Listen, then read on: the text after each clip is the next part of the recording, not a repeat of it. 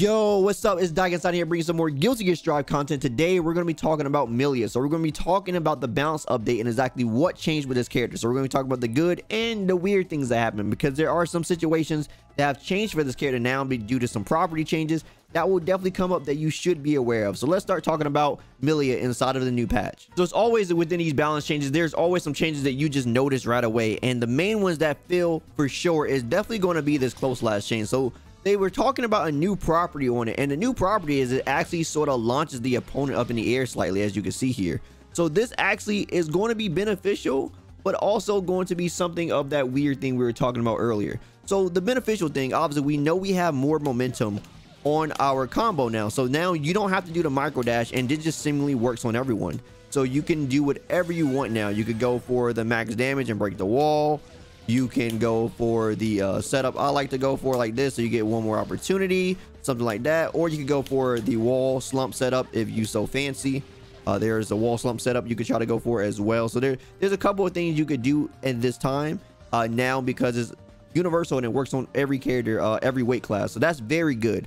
However, the thing that you now need to be worried about is we have sort of a Soul bad guy problem on our hands. So Soul naturally picks the character up, and if you want to get the far slash after his close slash, you have to delay the button. So what happens here is we actually launch the opponent up much higher on counter hit. So if you try to do, say, like a 2S, you'll launch them up in the air completely. So then you'll have things like this happen. So say if you were just trying to do the basic affirm like this and like go into super, this will no longer work on counter hit. Same thing if you try to do this. This will no longer work.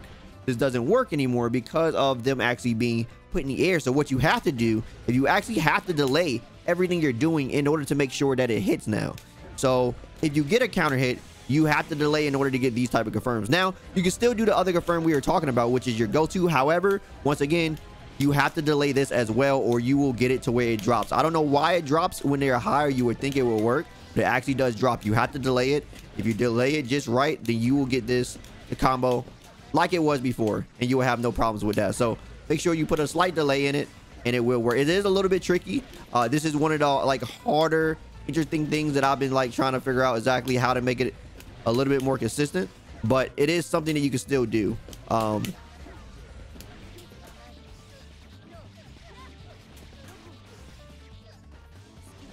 As you can see, it still can work. Like I said, it's just a little bit more trickier. So just work on the timing of that to get that down, and you should have no problems confirming that on the counter hit as well. Another great change for Millia is going to be the way they actually change Capel. So Capel can actually now be combo off of, which is a huge change, because a lot of the time when people are trying to anti-air Millia, they will just continue to try to do that option because they know the risk reward is in their favor. You know, if you did this, you sent them like sort of the opposite direction, and then you got like 5% of their life. Like you really didn't get much off of them, but if they counter hit you, you know, you die. So it's now a better situation for Millia, because we actually get a combo of this now, and we can actually, you know, go for something, which is good. This is huge opportunity for Millia. We could press our advantage. You could go for like certain setups and stuff to like do for resets and stuff. It's all different types of things. Now you can do JS at certain heights. JK seems to be the more reliable of the two, just because of it's a little bit better as far as like height restriction. There's less height restriction on it. So JK is something you could do, and JS. Just know the difference of the height disparities between which you could use the two, and you should be okay. Now this next thing is going to be showcasing two new things, and they're basically both universal, just because the 2K thing with the knockback is universal for like mostly every character, and we're going to be showcasing the counter hit thing and why it's so strong for Millia. So her 2P is now a 4-framer. This is very, very good. 4-frame button for Millia is something that we could definitely utilize, but with the counter hit slowdown now, we actually get more opportunities to use this button than ever. So say an example like this. As you can see, we can actually get 2P into a 2K 2D, where this normally wouldn't hit because of the knockback from the 2K. This is now something that we could actually get. The 2D usually would like be, or it would be a little bit like wonky or it sort of hit this, but now it's a lot more consistent to hit something from far away with 2K. It was very rare that it happens to Millia, but it was a case where it did happen.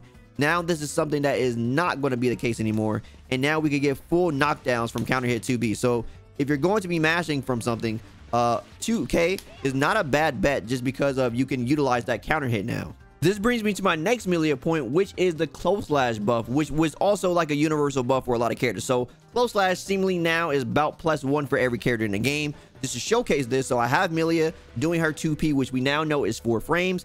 if I do close slash and 2p her back, you can see I actually win this exchange, as you can see. So she's on the counter hit setting, so she's doing it as fast as possible.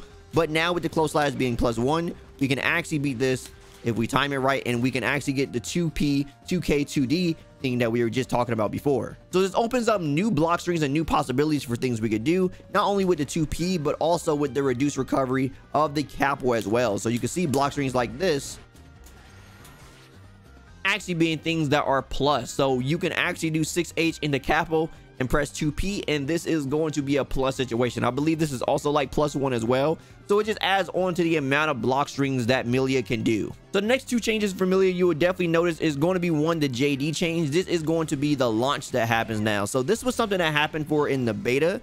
Now the only problem with this is it's really hard to use this move, one, because typically when you use it in some of your block strings, it becomes like a natural just true block string, and it's just because of the like sort of height sort of thing, it has like a height restriction. You can't really do it as far as like a real mix-up. It's sort of really easy to like fuzzy time this thing. I can't really find a way to like make it into like a real mix-up. The only things I see that you can probably try to use it for sure is going behind your opponent like this. So this is something they do have to worry about if you do stuff like this. You could try to use it like this because of the turnaround. So the turnaround is something that happens. They talked about like the turnaround before inside of the patch notes. So this is something that's making a little bit of a play here as well. You could also try to use the new capo like this and like sort of pop the other direction and then pick up from like that. So you can mess around with it, try to get double overhead, and then sort of use the momentum of that to basically hop over to the other side, get the projectile to hit on the other side, and then sort of combo. If they block that, then you still get access to an actual low because the JS will whiff into another low, so they have to worry about crossing back up into another low. It gets a little bit crazy, so you can't mess around with that. But as far as the actual JD hitting, that one's a little bit tricky to actually get. Of course, the next thing you'll definitely notice is the opportunities we get off Bad Moon in the mid-screen position. So now, because of the pop-up, we actually are able to set up a meaty on the opponent. So you can see that I have him on pressing his 5p right now. So if we try to hit him, we can actually get a meaty on this character now. So this is something we could do, and this is just for everybody. Even on Millia's 2-frame or 4-frame 2p, we can still meaty her with 5k or far slash. So this is something that's going to be very good. Now, another good situation because of the far slash buff is going to be something that was difficult before, which was getting something off of meaty, not meaty this, but a space this. So a space this, you know, would knock the opponent back, and it was very hard for her to try to get like at least a meaty button on the opponent. But now with the far slash buff, this is something we could do a lot easier than before.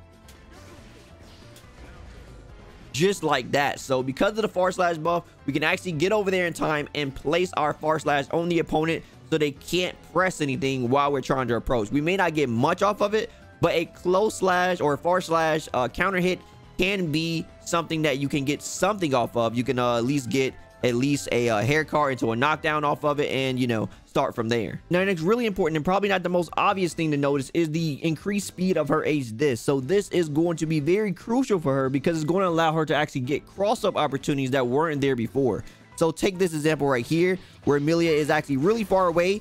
This actually crosses up now. I'm holding back and it's actually crossing up. So before, because the disc wasn't as fast, this wasn't going to be a cross up opportunity. You didn't recover as fast, so you couldn't cross up in time during this. But because of the recovery on the disc now, you actually recover faster and are able to cross up a little bit faster than you were before. So before this was auto guard, now the auto guard is less of a thing that's going to happen. So you're going to get more opportunities to actually get the full on aspect of the cross up from very far away. So take an even example from like say this far, this we'll consider a cross up now. So once again, got her doing this, and that is a cross up. I'm holding back and it now crosses up. So those max distances that we had to deal with before are no longer going to be auto guard cross ups we have to worry about. And last thing, don't worry about the increased recovery on Millia's throw because of the reduced speed on the disc itself, and of course the increase of the startups to DPs. We actually can safe jump even the SDPs that we weren't able before.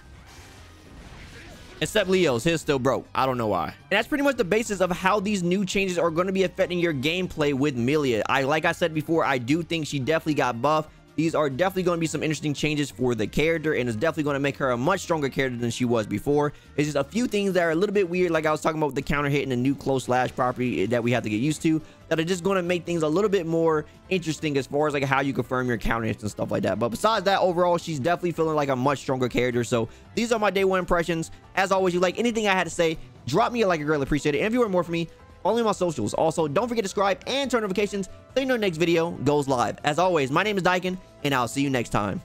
Signing out.